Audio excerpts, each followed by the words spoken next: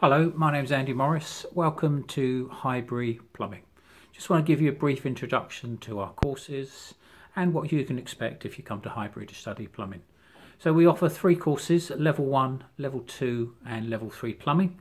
Level 1 Plumbing is an access to Level 2, so if anyone doesn't get the 4s or 5s in Maths, English and Science, all is not lost. You can join the Level 1 course, and the Level 1 course is a progression to Level 2. So both of those are a year course, so that Level 1 gives you a chance to study your maths and English, as well as learn plumbing, and then you progress to Level 2 in the second year, and Level 2 is intermediate skill level. So Level 2 plumbing is, as I say, intermediate skill level. The idea is to make you capable of installing a bathroom, an airing cupboard, a heating system, above and below ground drainage, and also guttering. So challenging course, it will push you, very demanding in terms of the amount of information to learn and study, but the impact to you is that you get a course that you will find interesting, engaging, and you'll be able to learn a phenomenal amount of knowledge and improve your practical and theory-based skills throughout the year.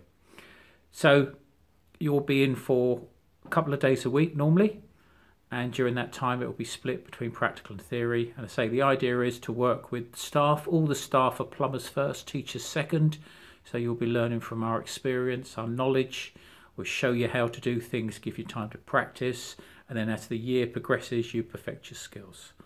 Level 3 is the advanced plumbing course. So if you go to Level 3, and that could be Level 3 plumbing or onto the Level 3 gas, you actually become an advanced tradesperson. So again, more challenging than Level 2, but the idea is the more that you learn, the more that you can earn. Okay, so as I say, just to recap, 3 courses: Level 1, Level 2, Level 3. You'll find a course that will suit your skill level and your academic ability, but all of the courses will challenge you and encourage you to learn more and push yourself.